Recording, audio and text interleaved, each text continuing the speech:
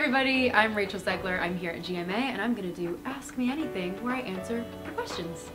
What does it mean to be Disney's first Latina princess in a live-action movie, and what message do you hope your casting sends to anyone who grew up not seeing themselves represented with their favorite princesses?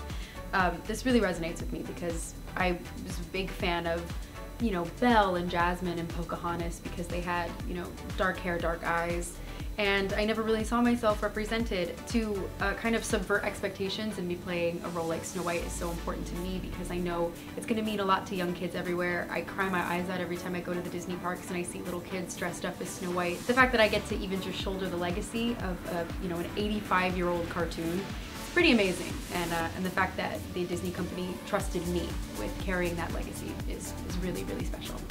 Ooh, what's your favorite memory from filming The Ballad of Songbirds and Snakes?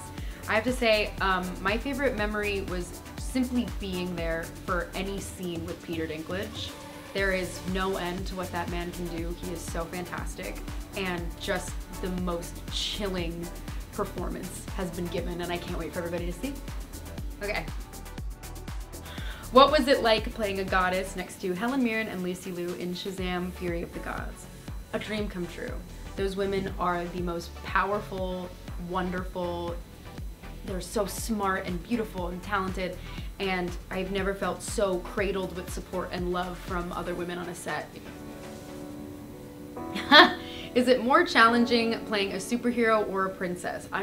Without a doubt, playing a princess is way more challenging. Believe it or not, I had way more stunts on Snow White than I did on Shazam.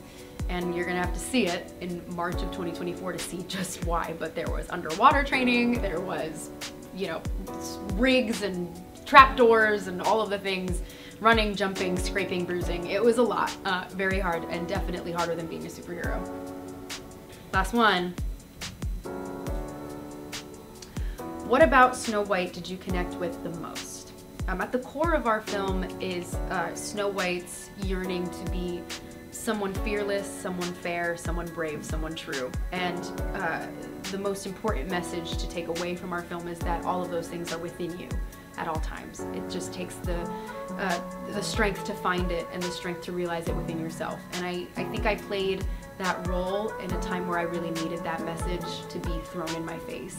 And I'm really glad that I did it when I did it, because I carried that message with me throughout my life. And so I really connected with that and with her. Thank you guys so much for all of your questions. I had a lot of fun here on Ask Me Anything with GMA.